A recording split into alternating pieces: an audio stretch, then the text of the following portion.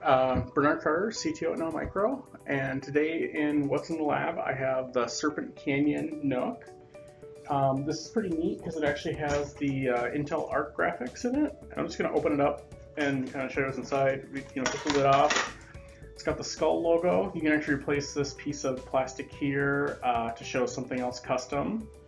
But we're going to take out this plate here. And inside, I think the most interesting thing to me is this actually does support 3 M.2 drives. We see NVMe SATA here, NVMe and NVMe.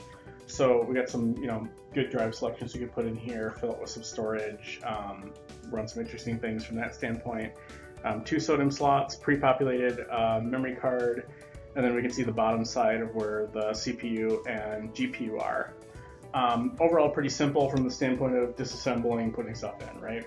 If we look at the top here, or the back rather, from I/O standpoint, we have our power input, some DisplayPort, HDMI, audio, including optical, Thunderbolt, 2.5 gigabit Ethernet, and then some USB ports.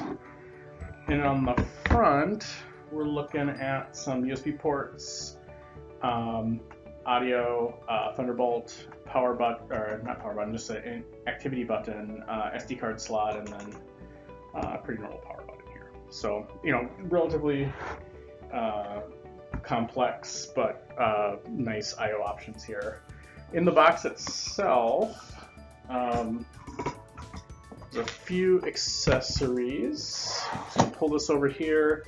We can see, power cable. It comes with a stand. Not much to see here. Just holds the unit up vertically, basically. And then a interestingly large power supply.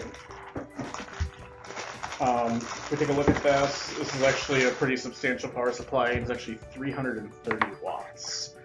So a lot of power going into this unit here. We'll be doing some video and performance testing shortly, along with probably try to run some Stable Diffusion and some other stuff that I've been running topically in the channel lately.